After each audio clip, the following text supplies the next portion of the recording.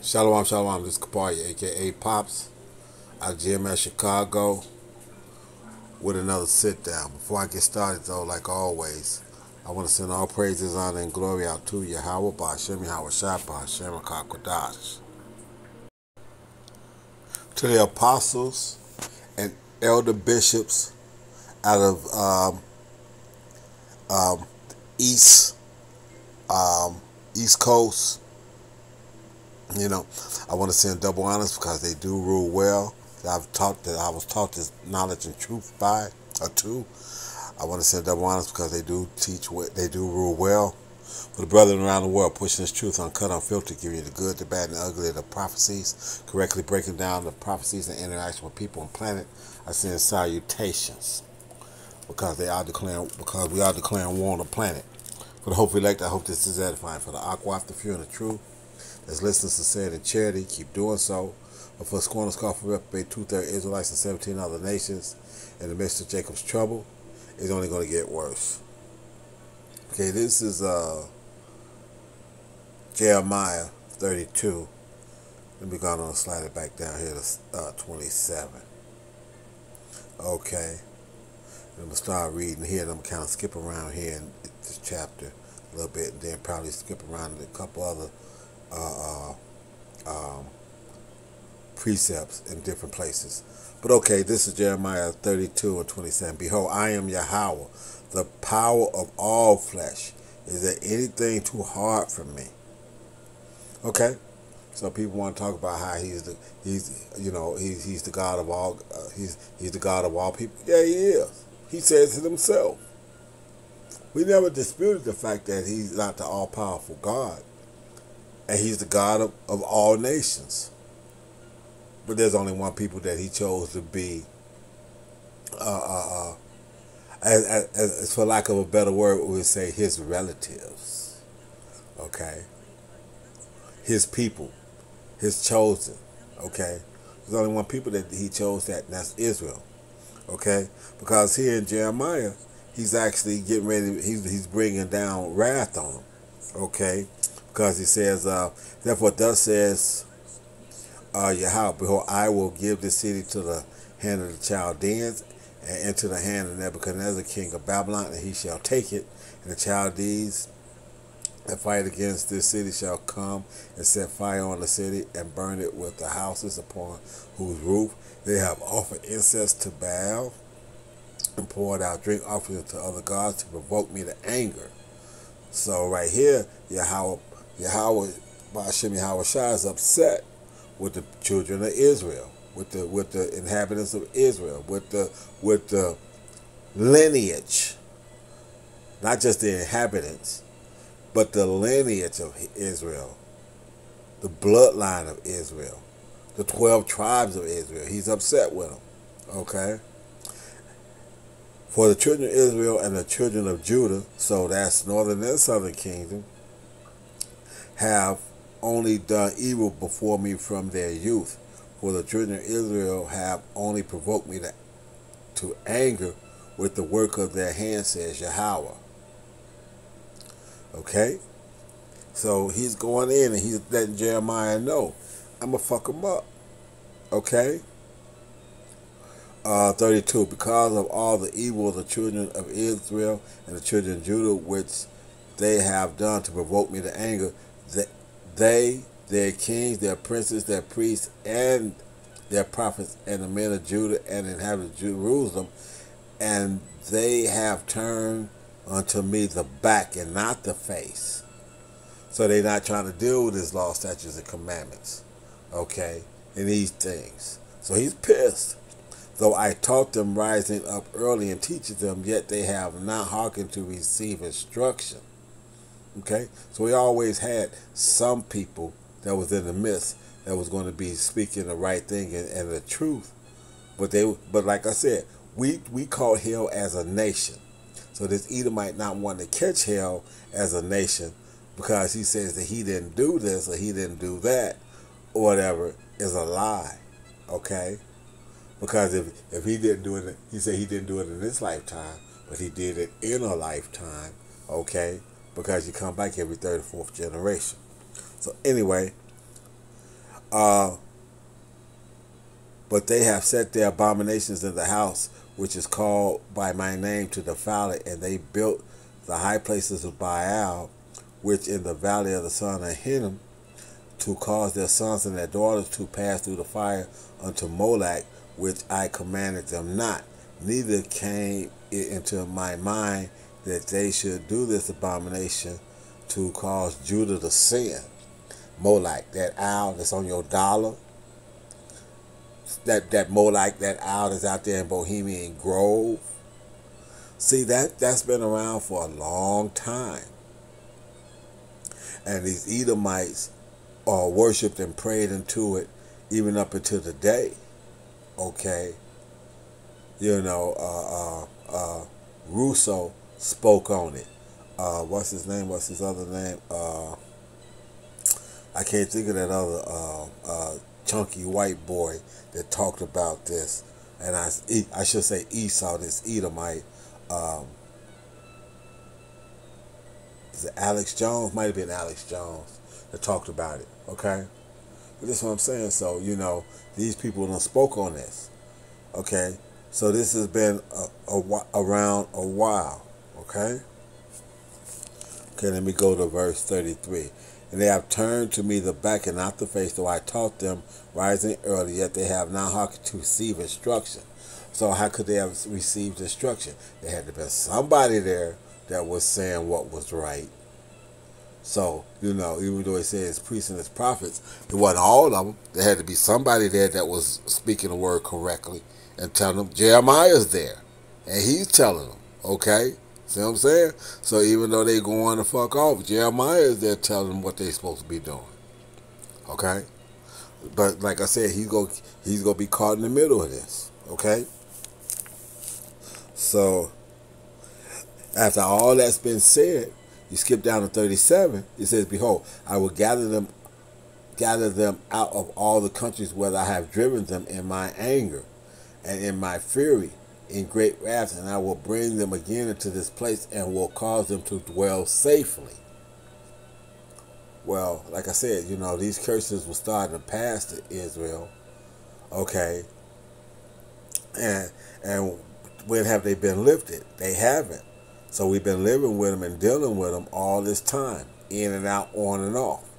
And we in them now. Okay, but they being lifted off again. And this is for the last time. I ain't going to say hopefully, this is for the last time. Because this Edomite is in the last of his rulership. Okay? He's in the last of his rulership. Matter of fact, let me get a scripture and prove that. This is 2nd Ezra 14:11. For the world is divided into 12 parts, and the 10 parts of it are gone already, and half of a tenth. And there remaineth that which is after the half of the 10th part. Okay?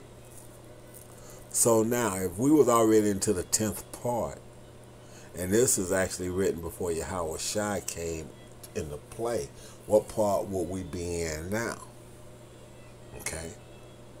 We're in the 12th part. We in the 3rd day. Okay?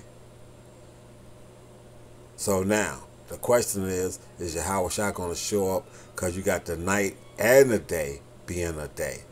So, are we in the night or are we in the day?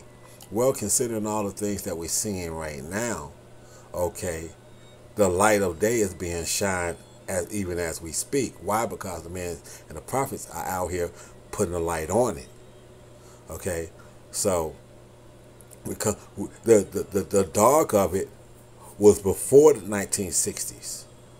Now we must be into the light part of it, because now the truth has been pushed to the ends of the earth, and now that it has been pushed to the ends of the earth via this internet, now you see the end coming. So we got to be into the sunrise of it. I speak as a man on that, but based on the signs that I'm seeing, we must be entering into the day. Okay?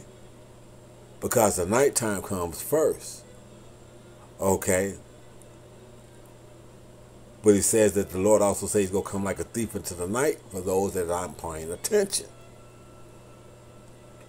But for those that can see, they're going to be able to see the light. And we're dealing in the light.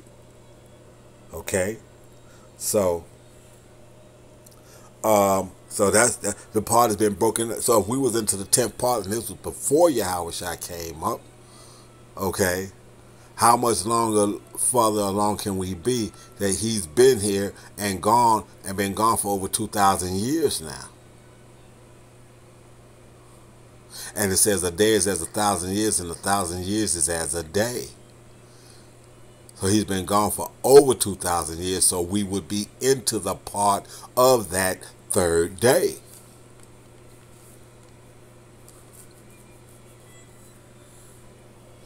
Okay?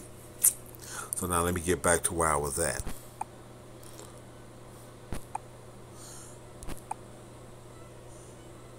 Okay, now I don't want to tap the exit. So I'm going to go back to, let me go back to Jeremiah.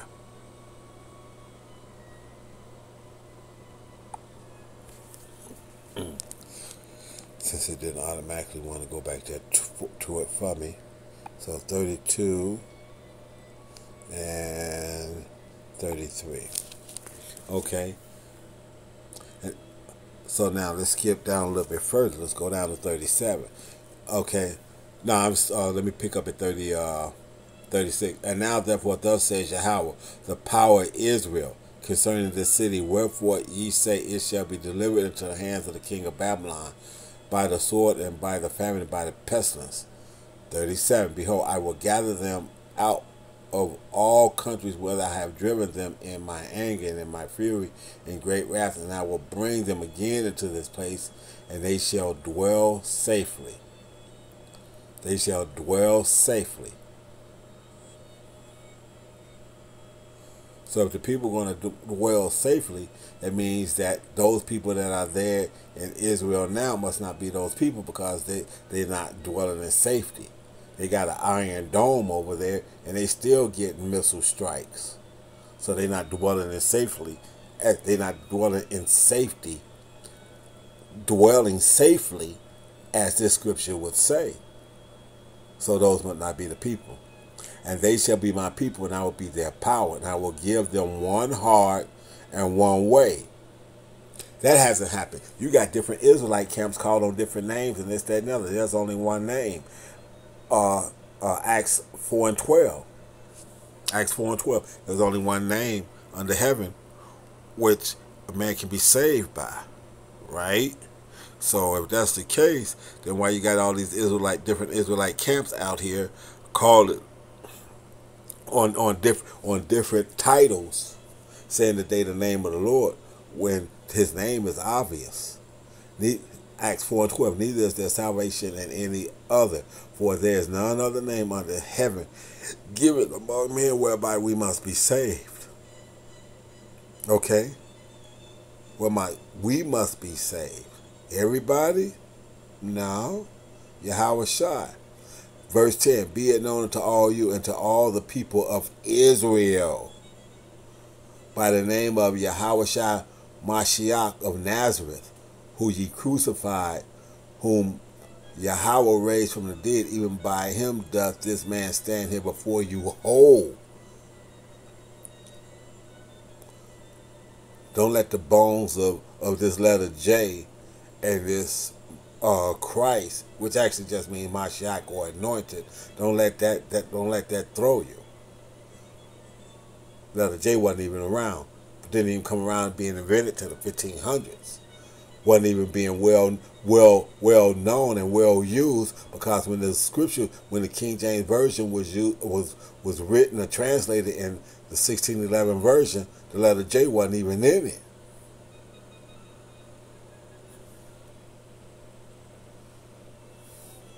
Okay, but there's no other name that you can be saved by. So let's go back to where we was at then.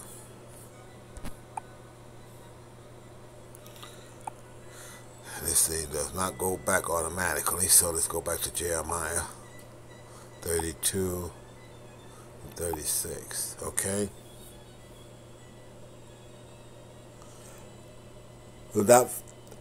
So therefore, and now therefore, thus says Yahweh, the power of Israel concerning this city. Wherefore ye say it shall be delivered to the hand of the king of Babylon by the sword and by by the famine and by the pestilence. 37. Behold, I will gather them out of all countries whether I have driven them in my anger and in my fury and in great wrath, and I will bring them again into this place and cause them to dwell safely.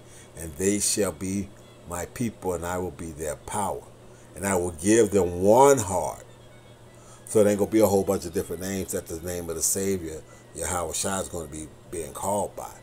And one way, that's going to be having all the law, statutes, and commandments written in them so we don't go off. That they may fear me. The fear of the Lord is the beginning of wisdom. Forever. So forever. So if we're going to fear him forever and not be able to go off, that's putting on immortality for the good of them and of their children after them.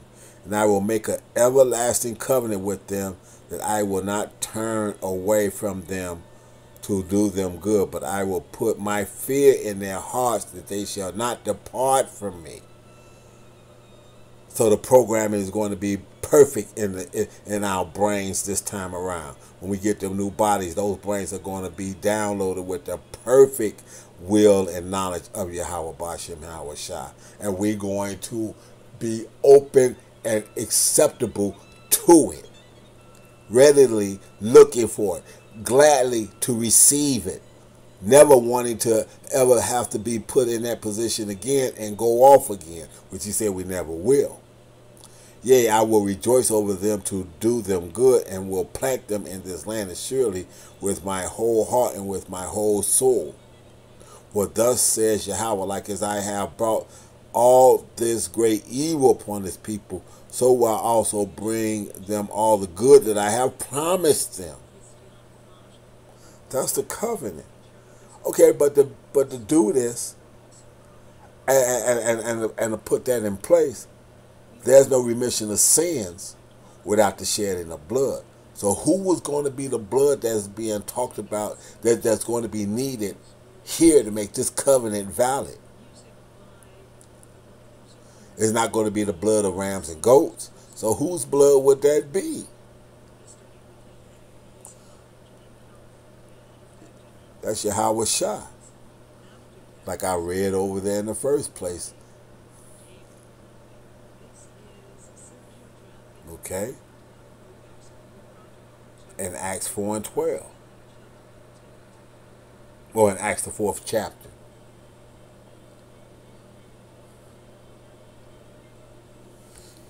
So this you know, the Yahweh Shai was declared from the beginning. The covenant that was going to be entered into was made and showed glimpses of in the beginning when Abraham was told to sacrifice Isaac. This has been in the works from the beginning, and Yahweh says that from the beginning. He told Jeremiah, I knew thee when thee was in the womb. Let me get that. Jeremiah 1 and 1.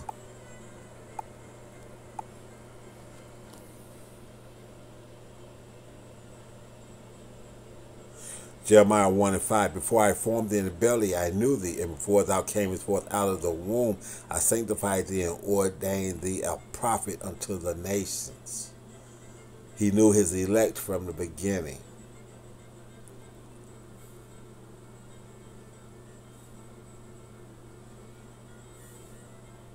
Can't get around it. So even though he's the God of all people, he chose Israel.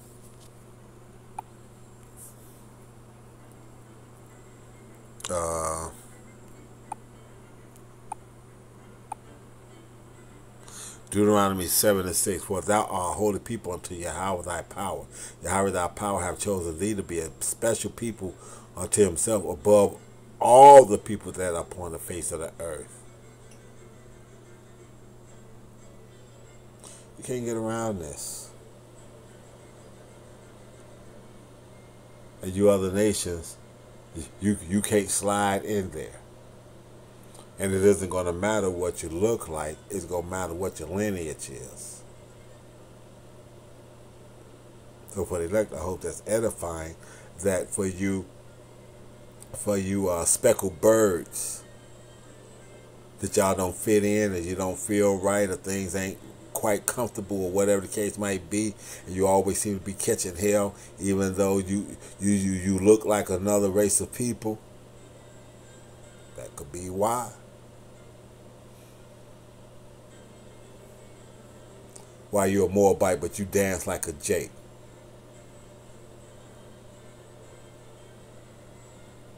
Why you a Hamite, but you ball like Akeem Olajuwon or somebody, or you got handles like Kyrie Irving.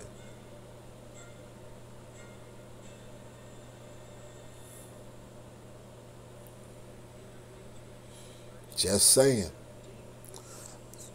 So like I said, uh, for you ones that don't look quite like us, so-called Negroes, Latinos, or Native Americans, you hang in there and you stay in there, and you keep believing this word and keep doing what you're supposed to be doing in the process.